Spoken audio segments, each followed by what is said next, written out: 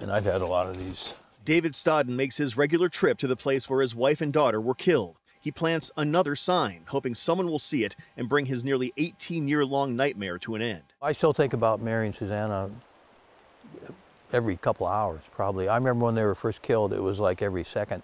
Stodden's wife of 30 years, Mary Cooper, and his 27-year-old daughter, Susanna, were both shot in the head at close range with a small caliber handgun July 11, 2006, while hiking Snohomish County's Pinnacle Lake Trail.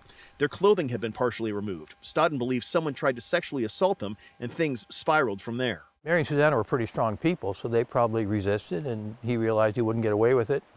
And so he shot him. With the case gone cold and no suspect ever identified, Stodden believes the only way the case will be solved is through the public. I would like all the people that have contacted me over the years, especially the first few years, people that were on the trail that day, to reach out to me again now that I have time to keep track of this. I'll just say that I still think about him many, many times every day.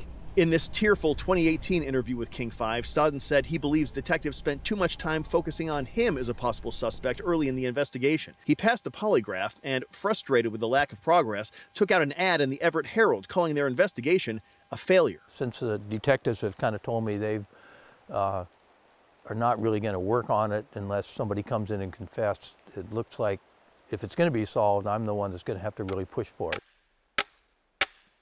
For now, Stodden refuses to give up hope, believing someone out there can help him solve this cruel puzzle. You know, these cases are solved. It just takes the right information, the right tip, the right person coming forward, and then we can make some progress on it. We reached out to the Snohomish County Sheriff's Office for an update on this investigation. They told us there are none. If you have any information, you're urged to give them a call. In Snohomish County, Eric Wilkinson, King 5 News.